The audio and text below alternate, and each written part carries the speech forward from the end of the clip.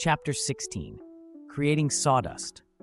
Sawdust spawn is an essential component in mushroom cultivation, particularly for outdoor growing on logs or wood chips. It involves colonizing sawdust with mushroom mycelium, which can then be used to inoculate larger substrates. Key steps in creating sawdust spawn. 1. Choosing the right sawdust. Use hardwood sawdust as it provides the best nutrition for mushroom mycelium. Avoid sawdust from treated or painted wood as it can be toxic to the mycelium. 2. Preparing the sawdust. Mix sawdust with a supplement like bran or gypsum to enhance nutritional value.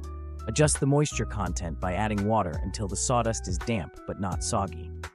3. Sterilizing the sawdust. Place the prepared sawdust in heat-resistant bags or containers. Sterilize the sawdust using a pressure cooker or autoclave to eliminate contaminants. This typically involves heating at high pressure for about 1 to 2 hours.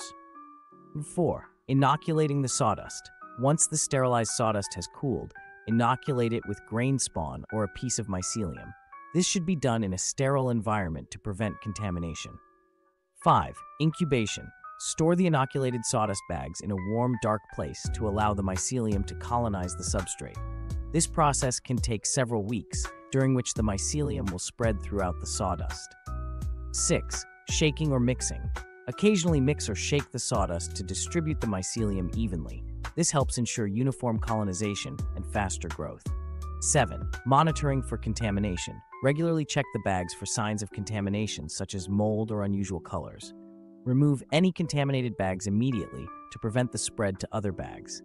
8. Using sawdust spawn. Fully colonized sawdust spawn can be used to inoculate outdoor substrates like logs, wood chips, or larger sawdust blocks.